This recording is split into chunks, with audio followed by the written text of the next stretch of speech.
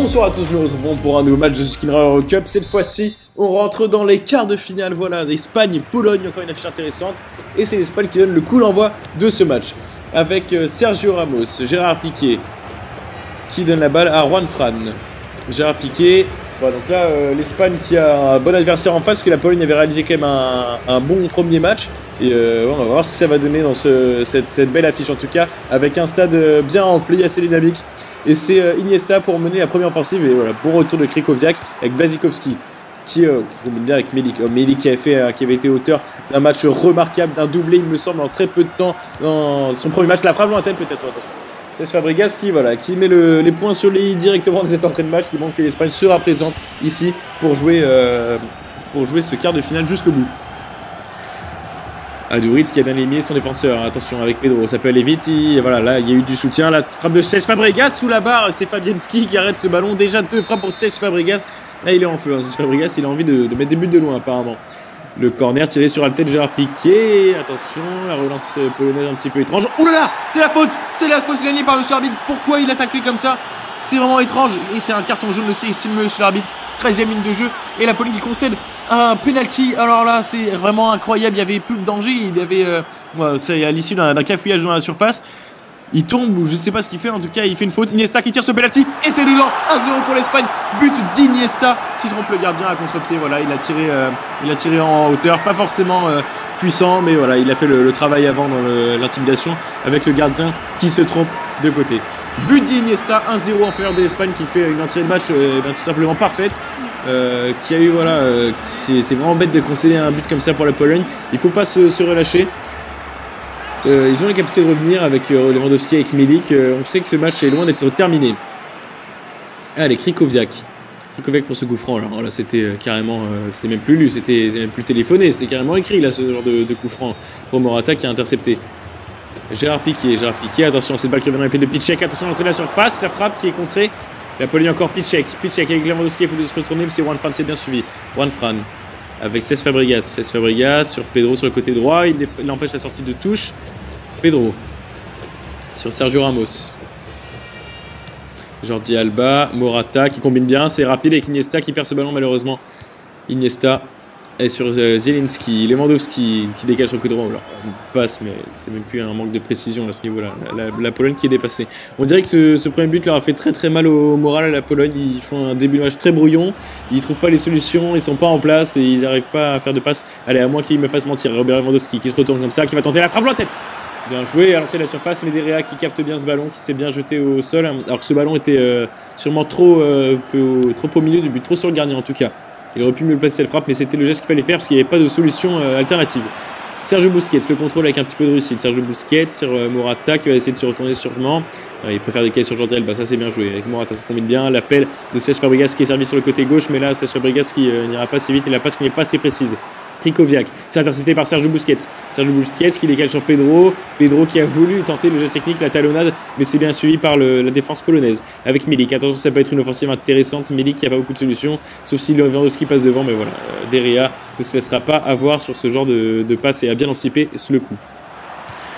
Lewandowski en retrait sur Zielinski qui ne trouvera pas bien sûr son attaquant. Là il y avait 3 défenseurs sur la trajectoire. Cesc Fabregas pour la relance. Iniesta, ça va vite. Attention à Aduriz qui décale, qui change de côté avec Sergio Busquets sur Pedro maintenant sur le côté droit. Pedro qui élimine en repiquant dans l'axe. Sergio Busquets, le contrôle avec un petit peu de réussite encore une fois. Aduriz, la belle talonnade sur Morata. Iniesta qui laisse filer. Iniesta, la frappe d'Iniesta peut-être, c'est bien intercepté. Aduriz, la frappe lointaine et c'est le poteau. Il trouve le poteau. Le gardien qui a été trompé. La frappe d'Aduriz très précise et malheureusement ça file à quelques centimètres des filets puisque ça trouve le poteau. Et la relance peut-être pour Milik. La contre-attaque avec Milik. Le bel appel en haut. Attention, pourquoi ne l'a-t-il pas servi? Il y avait un appel, ça faisait au moins 10 secondes qu'il ait demandé le ballon, son partenaire, et malheureusement il a préféré l'ajouter tout seul à Aduriz. Ça revient sur le Cesc Fabregas, une belle interception, mais c'est dans les pieds de Juan Fran. Juan Fran qui perd le ballon, et ce sera le ballon pour Grosicki, intercepté encore une fois par l'Espagne. Pedro avec Cesc Fabregas sur Aduriz, il se rapproche de la surface, dangereusement il fait monter le bloc. Pedro qui a une solution, il a 2 solutions même, mais malheureusement il est stoppé physiquement par la Pologne. Cesc Fabregas, c'est pas terminé la frappe de Cesc Fabregas en pivot. Non, c'était c'était trop posé comme frappe en tout cas. Juste avant la fin de cette première mi-temps, c'est Fabregas qui tente des frappes lointaines, c'est bizarre, c'est possible. Attention, oulala, attention la relance dangereuse avec Adoris. Adoris qui tente la frappe enroulée, et c'est le but. 2-0 pour l'Espagne, la frappe enroulée sur cette erreur de relance de gardien. Et Adoris qui là pour le coup ne se trompe pas, il trouve une nouvelle fois le poteau, mais cette fois-ci il aidera à mettre la balle au fond des filets. Adoris, voilà le bon pressing de Morata, et Adoris encore qui ajuste le gardien sur cette frappe enroulée, puissante, précise, et qui punit la Pologne, qui permet d'augmenter la mise, de doubler la mise en faveur de l'Espagne juste avant cette première mi-temps. Ça c'est un coup qui va faire très mal au moral de la Pologne. Est-ce qu'ils sont capables vraiment de revenir dans ce match? Peut-être une dernière offensive encore en cette fin de première mi-temps pour l'Espagne. Morata qui perce la défense avec sa vitesse, le centre au premier poteau, ce sera intercepté par Glick. 2-0 en faveur de l'Espagne à la mi-temps. Voilà la Pologne qui est totalement dépassée là. Ils ont jamais su mettre l'Espagne en danger réellement dans ce match, et l'Espagne qui a fait preuve de réalisme et aussi de réussite bien sûr, parce qu'un penalty et une relance hasardeuse du gardien. Et voilà, et ça punit à chaque fois bien sûr à ce niveau-là de la compétition. C'est Fabregas, l'engagement qui est directement perdu par la Pologne et c'est récupéré par l'Espagne. Encore une fois, c'est Fabregas qui ne trouvera pas ce ballon, cette passe un petit peu longue, qui revient sur Grosicki. Avec le méga coup imprononçable, Juan Fran, attention à l'entrée de la surface, Juan Fran qui dégage sur le côté droit, et c'est Fabregas, il a une solution, il a deux solutions, la frappe peut-être en feuille morte. Malheureusement, ça ne trouvera pas ni le deuxième poteau, ni le chemin des buts. Fabianski qui va pouvoir relancer sur Salamon. Tranquillement, qu'il est qu'avec Krikoviak. Attention à ce genre de passe, ça peut être hasard voilà, exactement. Ce genre de relance, puisque là, un peu trop de sérénité dans cette relance. La belle talonnade sur Morata, ça c'est très bien vu entre les jambes de son défenseur. Malheureusement, c'est intercepté par Piszczek qui relance sur Basikovski avec Zielinski. Krikoviak, attention, Krikoviak sur Lewandowski peut-être. Non, ça s'est intercepté. Sergio Busquets avec Adouriz. Adouriz sur Iniesta. Non, là, il s'est fait bousculer et il va perdre ce ballon. Milik, une première vraie offensive peut-être polonaise. Non, ça ne passera toujours pas. Et décidément, ils n'arrivent pas à trouver la faille. Ils n'arrivent pas à trouver comment passer vraiment cette défense espagnole. Attention, le bel appel de Morata. Morata qui est en danger en face. La frappe de Morata, c'est capté par le gardien Fabianski. La frappe, voilà, il n'avait pas trop d'autre choix de la croiser, de bien la placer. Malheureusement, elle n'est peut-être pas assez puissante et le gardien qui reste bien sur ses appuis pour capter ce ballon et relancer une attaque peut-être polonaise avec Milik. Milik qui a bien décalé sur Grosicki. Grosicki qui va sûrement tenter un centre, mais il est intercepté par Juan Fran. Sergio Busquets, la belle tête qui prolonge sur Pedro. Pedro le contrôle. Oula, là il est stoppé régulièrement. Dans l'arbitre estime qu'il n'a pas faute. Krikoviak avec Zielinski, la belle talonnade, ça joue bien par contre. Milik, ça combine bien. Oh là, c'est pas possible. Il s'était retourné, il avait éliminé, il était tout seul face au but et là il s'est précipité pour faire une passe alors qu'il n'y avait aucun partenaire dans son dos. Il aurait pu y aller tout seul là sur cette action pour le coup. Adouriz, c'est Fabregas pour l'attaque espagnole encore une fois, il élimine bien son défenseur qui a taclé dans le vide. Pedro sur le côté droit, Pedro qui va sûrement tenter un centre au premier poteau, il y a un bel appel, attention à tenter, c'est très peut-être deuxième poteau, Morata la tête et c'est le but. Troisième but pour l'Espagne, 3-0 dans cette 69e minute. Morata qui passe une tête imparable, crucifié au poteau là cette fois-ci le gardien. Quel centre de qualité, il y avait vraiment un appel bien suivi.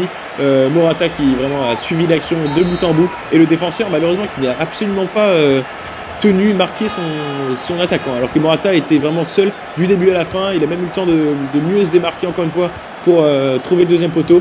Et il s'est bien entendu vraiment avec son passeur. Et quel but de la tête, il a bien ajusté, toujours serein, il a gardé la tête froide pour placer cette tête. Allez, c'est reparti pour l'Espagne encore une fois. Pedro, 3-0 là, l'Espagne qui vraiment a ce match en main. La frappe de Pedro lointaine, pourquoi pas. Et Fabianski qui n'arrive pas à capter ce ballon, il est obligé de la repousser en corner encore une fois, qui pourra donner une occasion intéressante pour l'Espagne. C'est Fabregas, c'est tiré au deuxième poteau, attention à la tête peut-être, c'est contré par la Pologne. Sergio Busquets qui va essayer de se retourner, attention à cette perte de ballon, voilà Lewandowski qui va essayer de continuer tout seul sur ce contre-attaque, vraiment aucune solution. Vraiment la Pologne est débordée, les attaquants n'ont pas le soutien qu'il faut, ils n'arrivent pas non plus à passer, à temporiser pour attendre justement que ce soutien arrive. C'est vraiment pas bon là au niveau de la Pologne. Là il y a un appel en haut, ça c'est bien vu. Par contre avec Grosicki qui va tenter un centre peut-être, il a voulu tenter une fin de frappe. Voilà. En plus ça ça joue collectif quand il y a des occasions pour y aller tout seul pour finir. Et ça essaye de jouer perso alors qu'il y a des meilleures solutions. Et vraiment un schéma de jeu qui marche pas en tout cas contre l'Espagne ce soir. La Pologne qui est débordée de toutes parts. 3-0 pour l'Espagne qui vraiment est en train d'humilier totalement la Pologne. Pedro sur le côté droit, voilà, qui se joue encore de sa défense. Pedro, le centre au premier poteau peut-être. C'est intercepté cette fois-ci par la Pologne. C'était pas assez précis, c'est pas entendu aussi bien que tout à l'heure sur ce centre. Pedro et Morata. Sergio Busquets avec Morata, c'est Fabregas. Oh là là, la frappe s'est stoppée régulièrement. Là, c'est l'esprit qui se chauffe. Ce sera peut-être un carton, espérant qu'il ne soit pas rouge. C'est carton jaune en faveur de Kamil Glik et ça donne un bon coup franc, 27 mètres. Cesc Fabregas qui est très bon sur le coup franc et qui va réussir à trouver la lucarne. La frappe de Cesc Fabregas, ce sera le mur qui a sauté. Ça partait bien, c'était assez puissant, malheureusement. Voilà, ça ne trouvera pas le but puisque le mur a sauté. 88e de minute de jeu, le centre au deuxième poteau, ça revient sur Cesc Fabregas, c'est pas terminé. Le centre en première intention, pourquoi pas. Et le gardien qui doit dégager les 2 points, qui s'impose vraiment dans les airs là, en poussant un peu tout le monde. Hein. C'est poussez-vous que je m'y mette.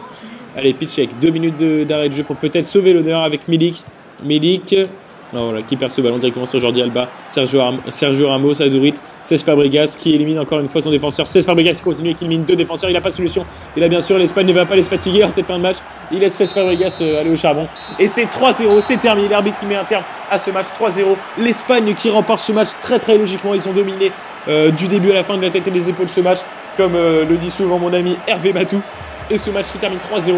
L'Espagne étant en demi-finale de ce Skinra Eurocup 2016. Merci à tous d'avoir suivi ce match, d'avoir suivi cette quart de finale autant couleur. J'espère qu'il vous aura plu. On se nous retrouve très bientôt sur Skinra TV. A très bientôt et bonne fin de soirée.